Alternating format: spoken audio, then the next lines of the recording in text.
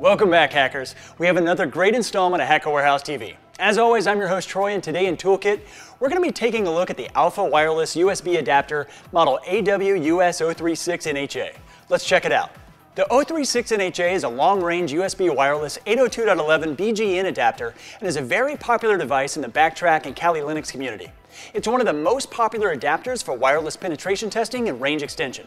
This device allows you to sniff traffic and perform other wireless tasks without disabling your laptop's main wireless adapter.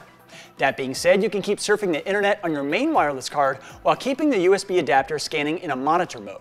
The adapter is fairly discreet in size, weighing only ounces, and measures 5 by 4 by 1 inch. You can take it virtually anywhere, making it an ideal choice for field use.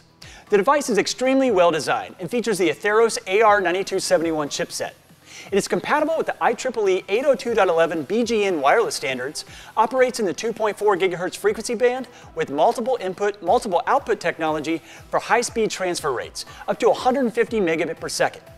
It supports wireless data encryption with 64 128-bit WEP, WPA, WPA2, TKIP, and AES, and is compliant with FCC and ETS regulations for the US and Europe. When you order from Hacker Warehouse, you get the ALFA Wireless USB Adapter Bundle, which includes a wireless adapter, a 5 dBi dipole antenna, a USB cable, and a handy combo suction cup and clip mount. Before you can start using the device, you'll likely need to install a driver. For regular client usage, you can obtain the latest driver on the official ALFA website.